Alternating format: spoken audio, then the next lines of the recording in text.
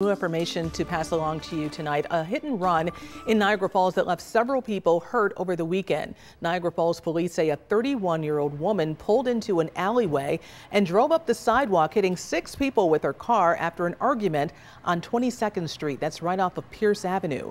A 16-year-old male and 52-year-old female suffered serious injuries. They were taken to ECMC for medical treatment. The identity and location of the 31-year-old woman is not known, but police are actively searching for her tonight.